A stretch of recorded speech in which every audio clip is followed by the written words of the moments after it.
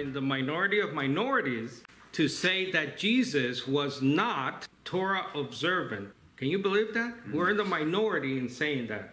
We're in the minority in saying that Jesus was a lawbreaker, but innocent. We're in that minority. And I love this passage, Ephesians 2, because my eye went to verse 17.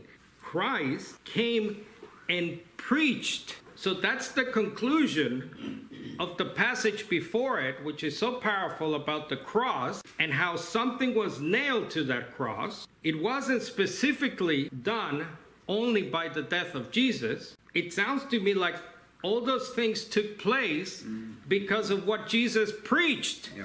The words of Jesus, they have to have meaning back then as they do now. Jesus had to be under a different system because he's the system maker. He's the lawmaker. In Genesis, all the way back in Genesis 49, there's a prophetic text there of a lawmaker. So Jesus is the lawmaker.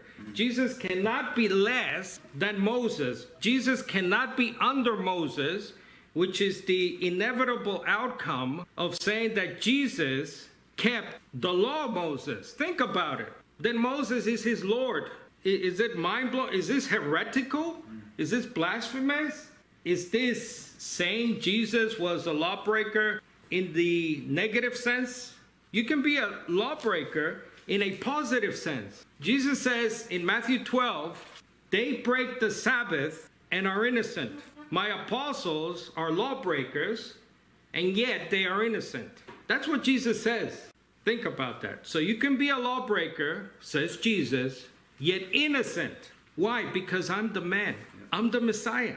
I'm bringing in something new. I'm the lawmaker, and I'm the lawbreaker because I'm the lawmaker.